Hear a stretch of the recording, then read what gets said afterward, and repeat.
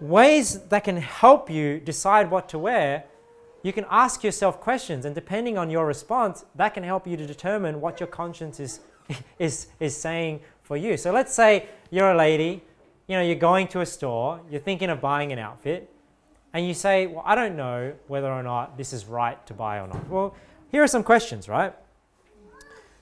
You can say here, I'll just read them all out. Is this the right thing to do? You can ask first of all. Is it even right for me to buy this outfit?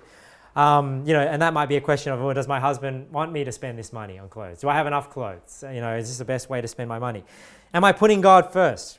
Am I doing my best?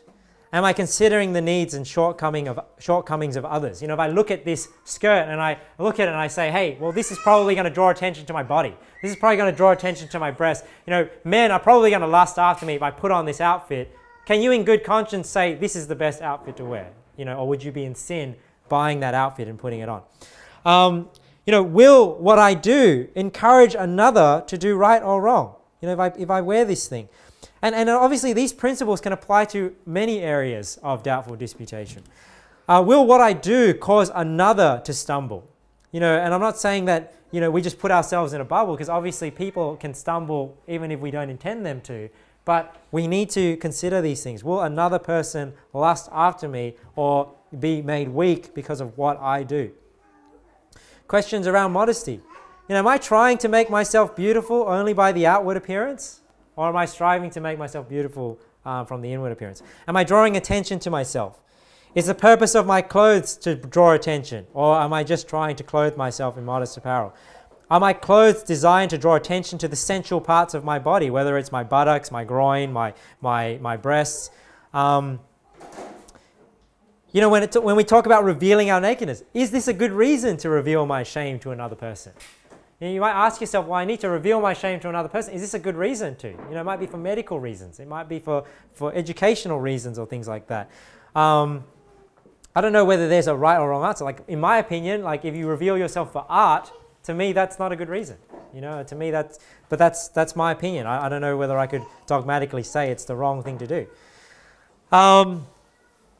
You can ask yourself, hey, would I like my son or my daughter to be dressed like this? And if you have some doubts there, you might think, well, I shouldn't be wearing this if I don't even want my own children dressing like this. Do I look like a prostitute? People might say, well, the Bible says the attire of a harlot, but what is the attire of a harlot? Well, does the Bible need to define that? I mean, if you go into a clothing store and you see an outfit and you think a prostitute probably wears that, that's the attire of a harlot. So you can ask yourself, do I look like a prostitute? Like if I was dressed for a special event, for a wedding, for a party, and somebody was to put a picture of my Facebook picture next to a picture of a prostitute, would they be able to tell the difference? Or does it look the same? If it looks the same, then you're dressed like a prostitute, in my opinion. Would I want my son or daughter to be dressed like this? Would my father or husband approve of this? You might put something on it and you might think, you know what, if my dad saw me wearing this, he would not want me to wear this. If my husband saw me wearing this, I would not want, he would not want me, he would not be happy with me wearing this. Are my clothes overly expensive? Do my clothes give the impression of immoderation to other people? Is my hairstyle overly extravagant? Is my makeup over the top? Is my nakedness covered and concealed enough? If you don't think it is, then you're sinning against your own conscience. What about questions of gender? Am I trying to be as feminine or masculine as possible, or am I trying to just toe that line? Do I look my gender? Do people get confused when they look at me? Do they sometimes confuse me as a man until I turn around and then they, oh, you're a woman?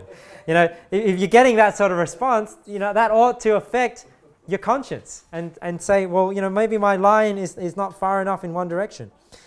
You might ask, is this clothing that I'm wearing, is it male clothing, is it female clothing, or is it unisex clothing, to determine, hey, am I being an abomination? So these are the ways, this is how I determine what a man's clothing and what a woman's clothing, how I apply these principles. So I'm hoping, just as you see how I get these principles from the Bible, how I apply them in my life,